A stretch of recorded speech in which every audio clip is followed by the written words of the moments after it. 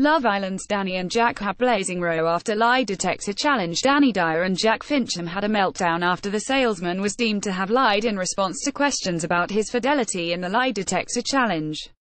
Tuesday, July 24, 2018. After the public vote, Stephanie Lamb and Josh Mayer voted out of the villa on Love Island.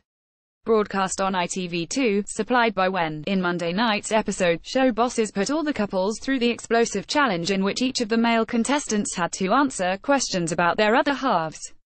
And Dani was left raging after Jack's response to whether he could ever be tempted by another woman was deemed a lie. While Jack was found to be telling the truth when he answered questions asking if he was in love with Dani, the actress was on tenterhooks when her beau was asked, "Could you be tempted by other girls outside of the villa? Don't you dare," she hissed as she watched Alexandra asking Jack the question on the screen from outside the task room. While the stationery salesman insisted that he wouldn't be tempted by someone else, the result came up as false, leaving Dani distraught. Later on in the episode, Dani confronted Jack over some of the results of his answers, and the pair argued, with Jack accusing Dani of focusing only on the negative outcomes of his results.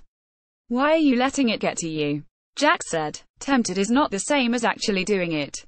It's like getting upset because it might rain tomorrow. There's no point until it actually happens. And it's annoying me that you're in now talking about all the negative questions." To which Dani responded, "Any girl in the world, if they've got that question and their boyfriend got it wrong, they would be upset." Jack became increasingly defensive, failing to reassure his girlfriend, who then stormed off, with him branding her pathetic. Later in the beach hut, a tearful Dani said, "I've been cheated on, I've been lied to.